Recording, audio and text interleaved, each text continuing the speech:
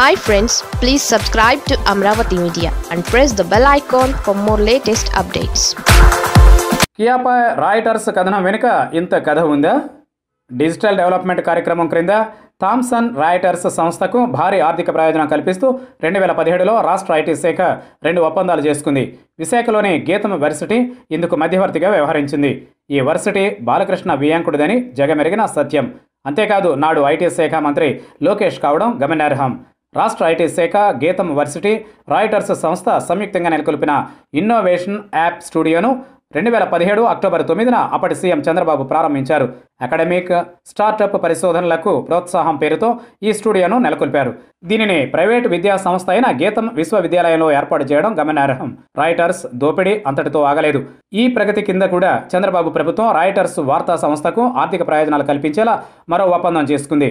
Digital content exchange పేరిట ఈ ఒప్పందం చేసుకున్నారు. మాజీ ముఖ్యమంత్రి చంద్రబాబు నాయుడి రుణాన్ని రాయిటర్స్ వార్తా సంస్థ ఎట్టకేలకు తీర్చుకుంది. చంద్రబాబు తన పాలనలో భారీ మొత్తంలో తనకిష్టమైన మీడియా సంస్థలకు దోచిపెట్టిన విషయం బహిరంగ రహస్యమే. ఇంతకాలం కేవలం ఆంధ్రప్రదేశ్లోని ఎల్లో మీడియాకు మాత్రమే దోచిపెట్టారనుకున్న జనం రాయిటర్స్లో కియాపై దుష్ప్రచార కథనం వచ్చిన తరువాత అసలు విషయం తెలిసి అవాక్ అవుతున్నారు. అక్షరానికి అవినీతి రుచి చూపిన చంద్రబాబు ప్రత్యర్థులపై తనకు అవసరమైన సమయంలో దురుద్దేశపూరిత వార్తా కథనాలను కుమ్మరించడానికి ఏ రోజు వెనుకాడలేదు. కియా మోటార్స్ రాష్ట్రం నుంచి తరలిపోతుందనే దుష్ప్రచారం వెనుక అసలు కథ వెలుగు చూసింది. చంద్రబాబు పాలనలో ఆర్థిక ప్రయోజనాలు పొందిన రాయిటర్స్ సంస్థ ఇప్పుడు ఆయన రుణాన్ని తీర్చుకునే పనిలో పడింది. ఈ book software, legal research solutions, వెస్ట్లా తదితర మెటీరియల్ను ప్రభుత్వ విభాగాలు, విద్యా సంస్థలు రాయిటర్స్ సంస్థ నుంచి వినియోగించుకుంటాయి. సాఫ్ట్వేర్ వినియోగానికి టెండర్లు పిలిస్తే ఎన్నో జాతీయ, అంతర్జాతీయ సంస్థలు పోటీ పడేవి.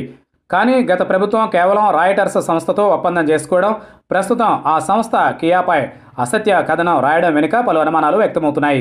చంద్రబాబు హయాంలో రాయిటర్స్కు చేకూర్చిన ఆర్థిక ప్రయోజనాలపై జగన్ సర్కార్ సమగ్ర సమాచారాన్ని ప్రజలకు అందించాల్సిన అవసరం ఉంది.